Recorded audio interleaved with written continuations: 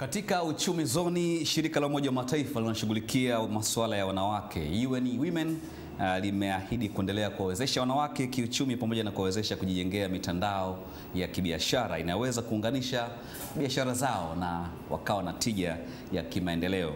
Taarifa ya Austin Beard inasomwa na Sofia Kesi. Uwezeshaji wanawake kiuchumi ni moja ya ajenda ya Umoja wa Mataifa inayolenga kuondoa umasikini na kukuza uchumi wa kaya katika nchi zinazoendelea ulimwenguni kote. Kwa Tanzania, UN Women inaendelea na juhudi za kuwawezesha wanawake, ambapo shirika hilo limewawezesha wanawake zaidi ya 200 kushiriki maonesho ya 4 ya maendeleo ya viwanda ya Sahara Spark 2019 yanayoendelea jijini Dar es Salaam. Michael Jerry ni mtaalamu wa programu kitengo cha kuwezesha wanawake kiuchumi.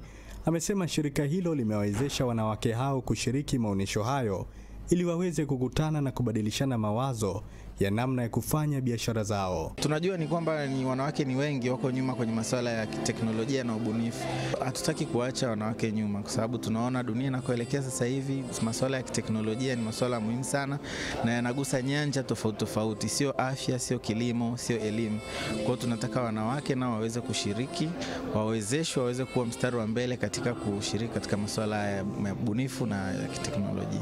Nao baadhi ya wanawake waliodhaminiwa na shirika hilo wamesema hiyo ni fursa ya kukuza biashara zao kwa kupata washirika wapya watakaoshirikiana nao kukuza biashara. Kwa leo hii UN Women imeniwezesha mimi kuwepo kwenye Sahara Sparks ambayo ni event ambayo kama mimi mwanzilishi wa biashara nisingeweza kuwepo, lakini pia imeniwezesha kukutana na wafanya biashara wengine wengi ambao wako kwenye mambo ya ICT, wako kwenye mambo tofauti. Niligundua kwamba idadi ya wanawake kwanza Tanzania ni nyingi, lakini pia watoto, ina maana wale watoto watafika katika kipindi hicho.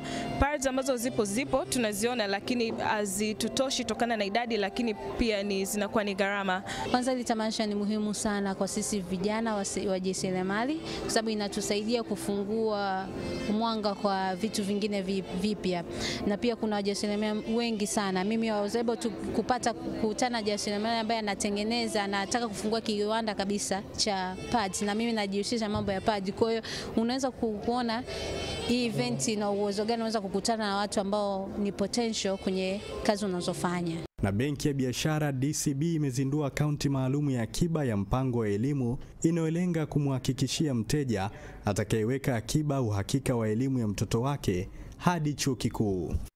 Mkurugenzi mtendaji wa DCB benki Godfrey Ndalawa amesema akaunti hiyo itamwezesha mteja kuweka akiba kwenye akaunti zake ili aweze kutatua matatizo ya kielimu ya watoto wake. Na leo hii katika kihistoria tunatoa tena fursa ya kipekee. Fursa ambayo inalenga zaidi kumsaidia Mtanzania katika kupata fursa ya kuwekeza akiba kidogo kidogo, wakati huo akipata uhakika wa elimu ya mtoto wake mpaka chuo kikuu. Fursa hii ni nzuri na inaletwa kwenye kupitia akaunti inayojulikana kama DCB Skonga Saving Account.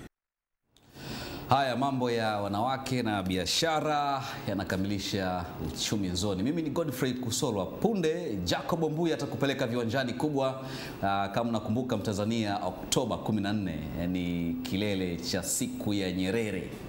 Itakuwa maadhimisho ya miaka 20 baada ya Nyerere. Je, kwenye michezo anaenziwaje? Na kuachia swali hilo. Matokeo unayefahamu, lakini undani wa taarifa za michezo huzifahamu. Kwa taarifa za michezo za kina zenye tija na za wakati huo huo, ungana na Viwanjani leo.